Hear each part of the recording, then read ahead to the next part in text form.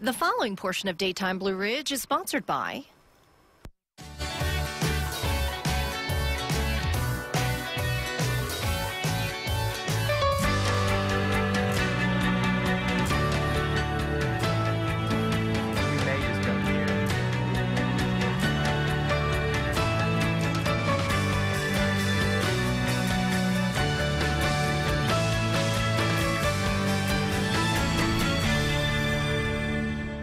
In order to really get a feel for a region, you need to meet the people whose talents and creativity make it unique. For my visit to the Martinsville, Henry County area, I decided to check out a new driving tour that offers an opportunity to do just that. To pick out my stops for the day, I started here at the Visitors Center, where I picked up a brochure for the new Smith River Artisan Trail. The staff was more than happy to show me all the unique places to see, from artist studios, farms and markets, to museums and cultural sites. The options were endless.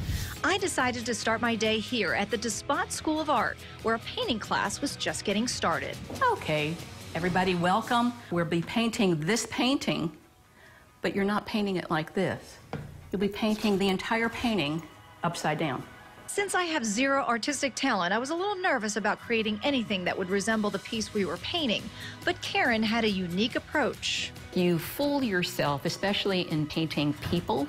If you turn it upside down, you don't see it as a mouth or an eye, you see it as a shape. So what we were doing was just painting shapes, putting the values where I told you to put them, making the stripes.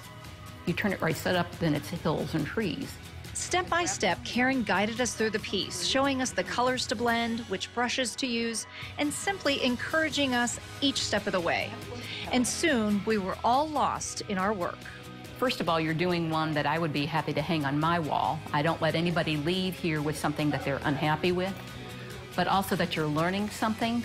It is 3 intense hours of painting. Intense, but really fun, and a final product I was surprisingly proud of. Not too bad for being completely painted upside down. A lot of fun. And this is just one of the places where you can tap into creativity. Down the street, you'll find Gallery 22, where there are beautiful handmade glass pieces for sale, or you can create your own. Learn how to place mosaic glass tiles that transform into one-of-a-kind pieces that are perfect for a special gift or a treasure to hang in your home. For lunch, one of the recommended stops along the trail is here, Rising Sun Bakery, a farm-to-table bakery that uses all-natural, local products to create delicious baked breads and offers a full breakfast and lunch menu. We enjoyed freshly made sandwiches, fruits, and homemade desserts.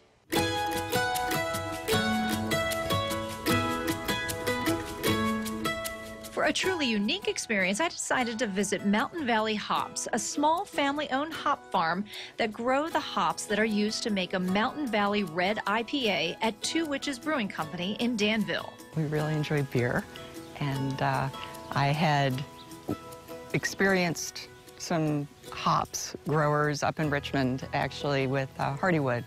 And I think everybody's familiar with Hardywood, and they actually started the movement of having people grow hops and then bring them to their brewery. When we moved down here, we had 10 acres and this beautiful open property, so I said, let's do it. The quarter-acre hop yard is producing about 200 pounds of hops, and there are plans to expand. 4th year is our full production year. With the addition, with our 3rd acre, 250 pounds, maybe 300 pounds when we're up and running full bore. You're gonna need some help.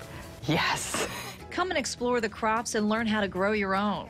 Now show me here. Do we see any of the hops? These guys are the Chinooks, and this is actually one of my favorites because he takes off every year. And yeah, you can start to see where they're starting to come out.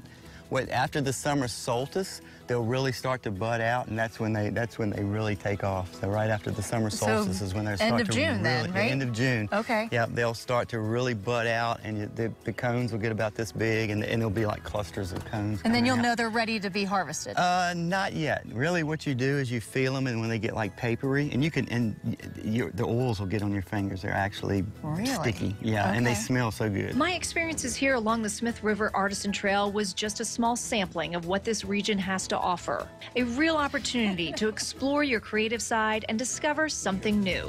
Cheers. Cheers. Here's to a great harvest, guys. To a great harvest.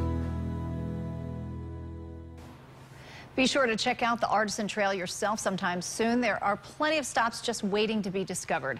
Head to Visit Martinsville to learn more.